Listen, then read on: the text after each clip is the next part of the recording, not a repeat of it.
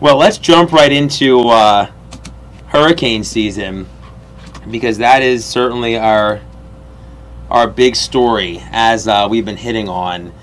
So our average, if you don't know, each year it is 14 named storms, 7 hurricanes, and 3 major hurricanes. Now, NOAA, Colorado State, 2 of the big organizations, of course, to put out their forecasts, and they kind of line up with each other. Usually they're fairly in sync in terms of their forecasts each year, and honestly, it's not that far off from our forecast last year. Now, NOAA is predicting 13 to 19 named storms, expecting 6 to 10 of those to become 6 to 10 of those to become hurricanes, and 3 to 5 of those to become major hurricanes. Now, CSU's 17 named storms, 9 hurricanes, 4 of those becoming major storms. Now, remember, what major hurricane means is it's a Category 3 or greater, so a really impactful storm, an impactful hurricane. NOAA is expecting 60% of those storms, a 60% chance of above normal activity.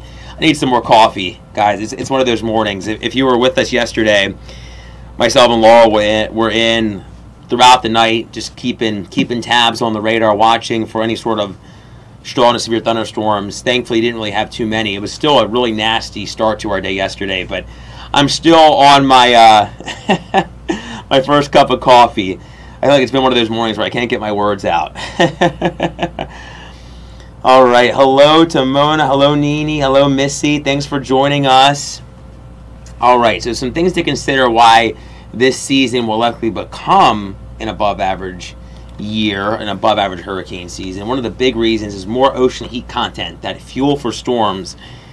And we're expecting warmer than average ocean temperatures, Gulf temperatures once again this year. And that just fuels any sort of development when a system does start to develop. Now, in terms of our climate pattern, you hear us talk about La Nina and El Nino a lot, but this year we're kind of splitting it down the middle. We're in what we call ENSO neutral conditions, or an ENSO neutral phase. And ENSO is the El Nino Southern Oscillation. So when you hear us mention La Nina or El Nino, that just means we're looking at either above average temperatures in the Pacific or cooler than normal conditions in the Pacific. And that impacts things across the globe, across the nation, and in the local weather as well. Now, when you're in a neutral phase, you can oftentimes get reduced wind shear, which is, remember, the turning of the wind with height. With tornadoes, the greater the wind shear, the better chance you have of tornadoes and stronger tornadoes or long-track tornadoes. But with hurricanes, it's the opposite.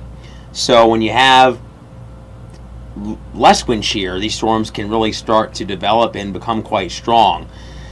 And that's something we'll be watching extremely closely the deeper we get into hurricane season. Now, we have the potential for a more active West African monsoon as well. And when we see these waves come off the coast of Africa, thanks to that monsoon, a lot of times, if the conditions are right, you don't have that dust, you can see these storms turn into tropical systems, depressions, tropical storms, and hurricanes from there. So these are some factors of why the year looks to pan out the way it does. Be sure, if you don't have the Fox Local app, if you're watching us on YouTube or Facebook, be sure you download that, because you can get all the latest in the palm of your hand on your smart TV, and it's just a really good tool to have, because you can get not just weather alerts and weather updates, but also breaking news as well.